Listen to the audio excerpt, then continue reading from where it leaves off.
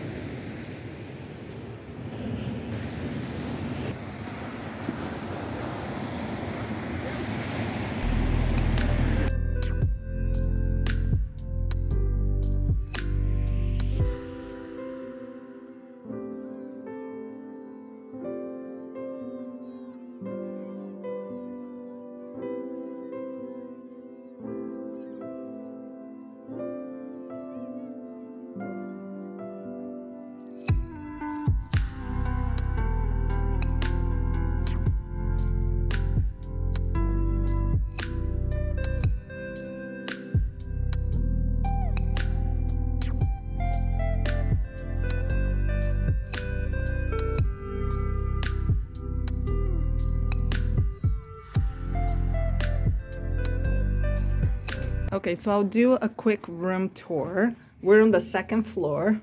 It's like a 2-story building. It's very basic, motel room. Hello, sorry, excuse me. Yeah, towels, bathroom, water pressure was really good. This guys, I was surprised how good, like good smelling they were. Yeah. TV, basic channels. There's a mini fridge right here, microwave, which is nice if you need to warm stuff up. A little coffee machine, there's regular and decaf. We got a king bed. Sorry about the mess. Closet. Yeah, it was nice to have like a tree here to cover the parking lot, but the beach, the water, you can see it's like right there, and that's what we walk by.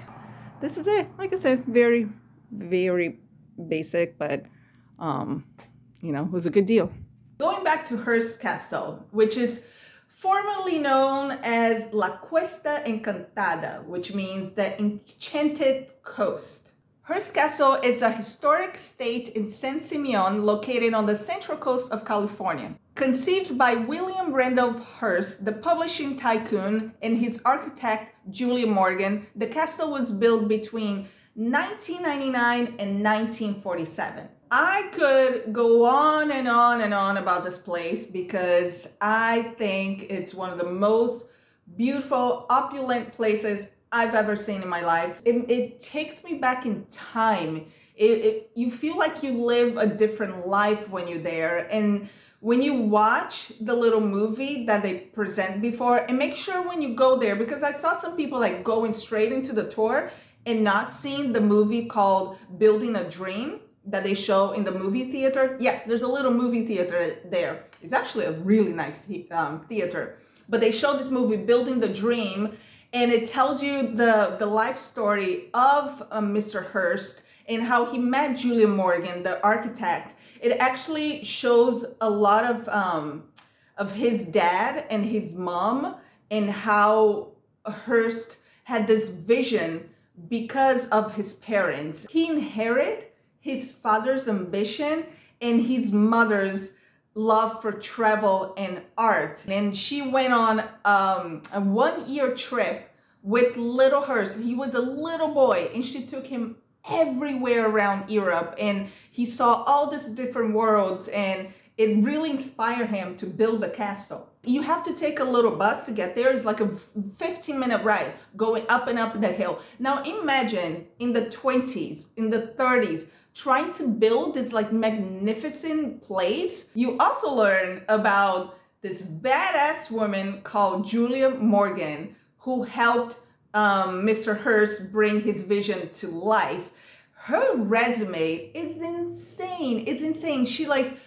She flourished and shone in a field that was dominated by men. She was only 44 years old when she started working for Mr. Hearst. She was like this little lady walking around giving people like orders, and she designed so much. I think she designed probably like 90% of the castle. It's about a 40-minute movie and they show every hour. It starts at 9 a.m. So there are separate tours you can take. They're $30 each. I advise buying tickets there in person at the little, box office instead of buying online. We want to buy everything online nowadays. But online, there's an $8 booking fee. So if you want to save $8, just buy there. And if it's your first time there, they advise you to take the Grand Rooms tour first, because the tours are about an hour each. So if you have the full day, do 2 or 3 tours, and then, go back and stay at your hotel and then leave the next morning. And then after the castle, we went to the Sea Lion Beach,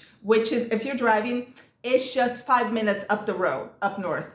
And please check it out. If you go to Hearst Castle, go to the Sea Lion Beach. And those sea lions are not the cute little ones that we have here in San Diego. They're like monsters. They are huge. And you see the baby ones, the little baby ones next to the mama.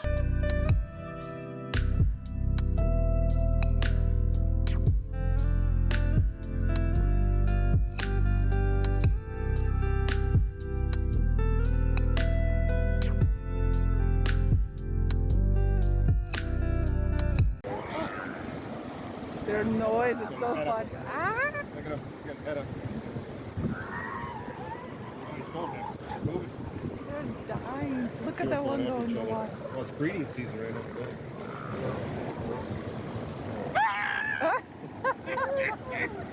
Right here. Come on.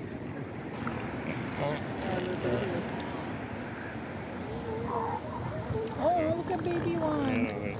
Papa's coming out. The males have the big tusk and females have that. Look at this, female. Look at the other one trying to dig. It's so funny. Big mama.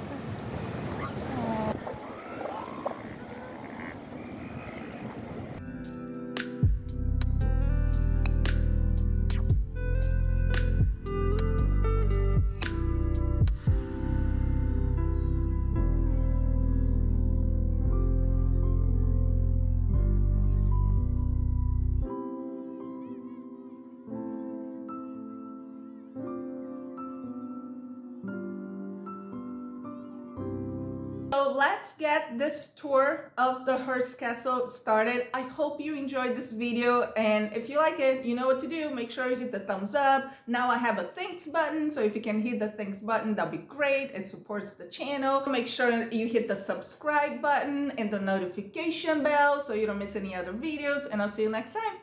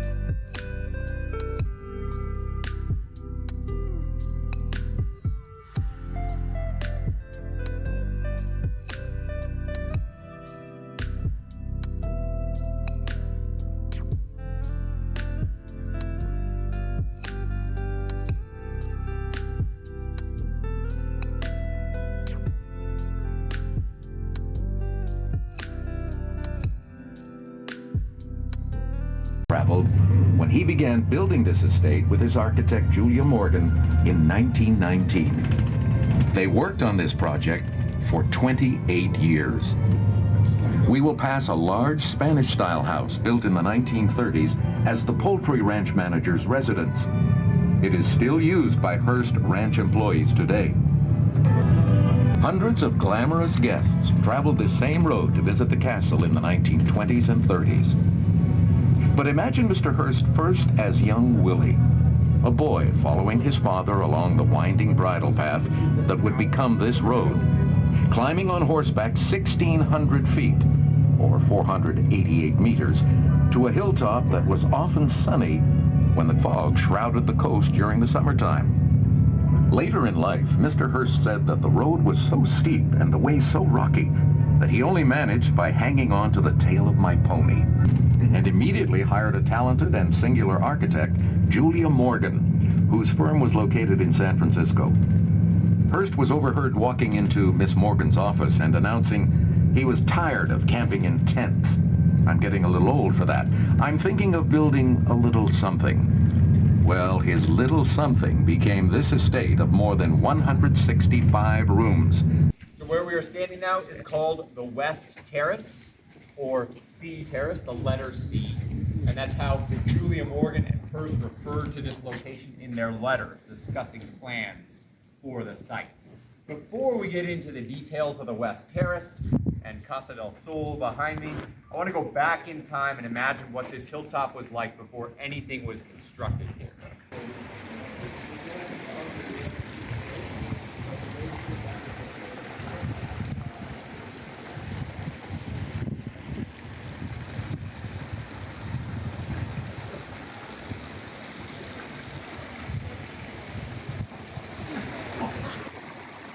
Hearst wrote to Julia Morgan in 1924, I believe it was April of 1924, saying, "My wife Millicent and I and our 5 sons have decided we prefer a swimming pool."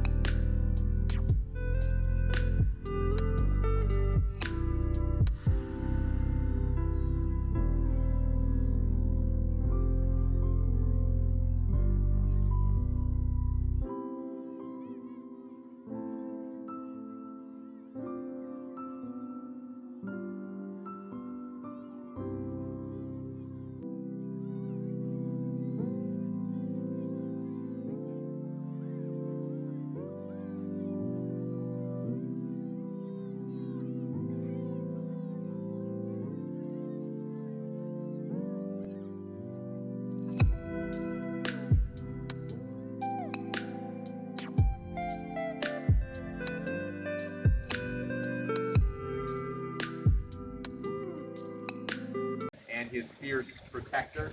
There's the head of a lion, the body of a woman. They're carved of diorite, which is a form of granite.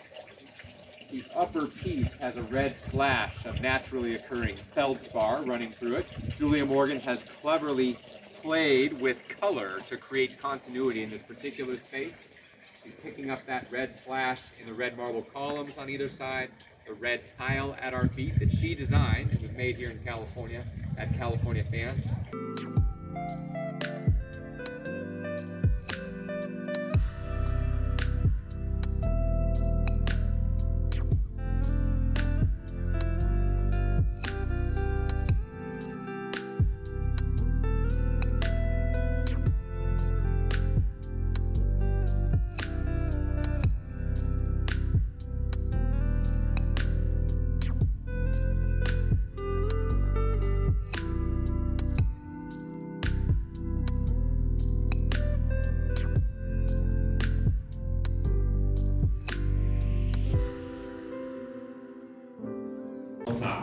As to whether or not the Hearst family still owns the house itself. And the answer to that question is no. In around 1927, Hearst expressed interest in this becoming a museum for the people of the United States to enjoy. So after he passed away in 1951, the family kept possession of it for about 5 years, initially trying to work with UC Berkeley to create an extension of the Berkeley campus here. Berkeley was interested in the artwork, but not interested in the property.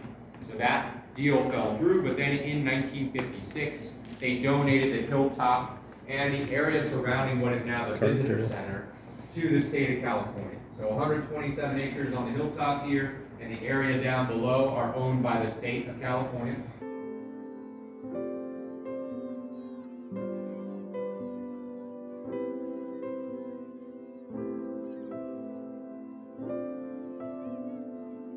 So if we think of the space we just left as being Renaissance in its decoration and its sensibilities, as we enter this space, the sense is much more Gothic. It tends to draw our eyes upward, and this is clever design from Julia Morgan. She's incorporating a specific Gothic feature called the OG arch. It's a stylized double S that comes up to a point. You'll see it in the 15th century Spanish choir stalls that wrap the space. in the windows, in the mantelpiece, which is also French in the 16th century.